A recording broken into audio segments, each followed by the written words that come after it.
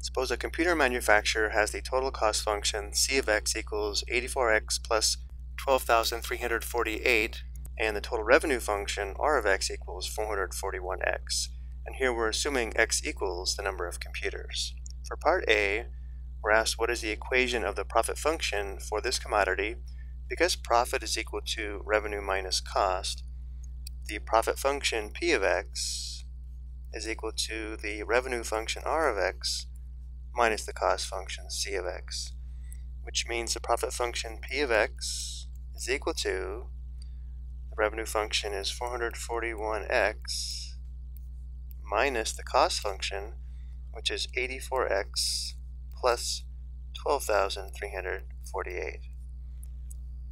And now we'll find this difference. So for the next step, we'll clear the parentheses, and because of the subtraction here, if it's helpful, we can think of distributing a -1.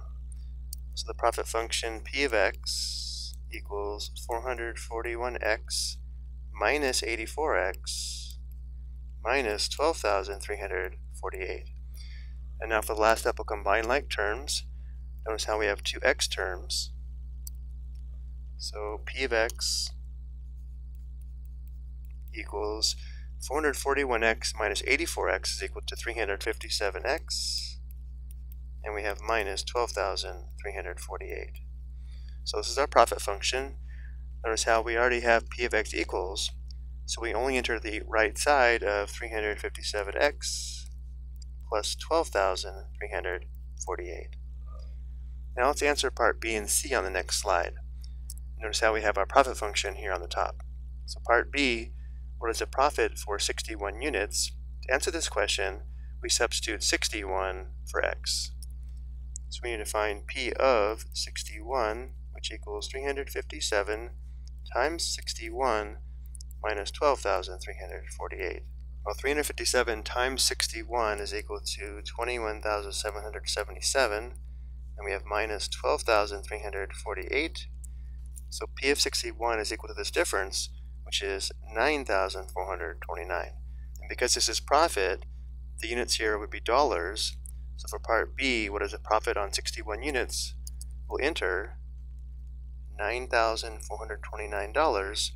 So we'll include the dollar sign. Let's also put 0.00. And finally, for part C, we're asked how many computers must be sold to avoid losing money. When a company doesn't make money or lose money, that's called the break-even point, and that occurs when the revenue is equal to the cost or when the profit is equal to 0.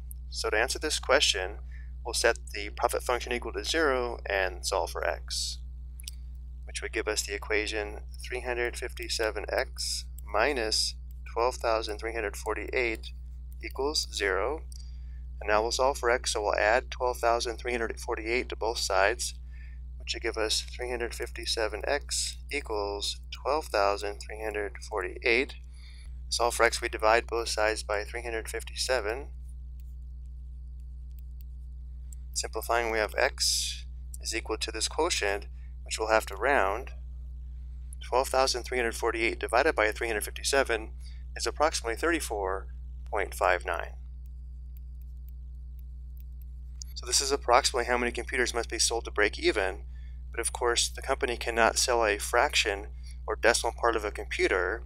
So if they sell 34 computers, they would lose money.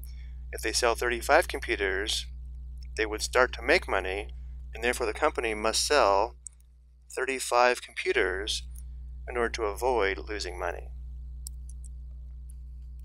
So it is important to recognize here, even if this was 34.1, we would still round up to 35 because we can't sell a fraction or decimal part of a computer, and if we sold less than this approximation, the company would lose money, and the question is how many must be sold to avoid losing money. So we'll always have to round up to the next whole number unless the quotient is an exact whole number.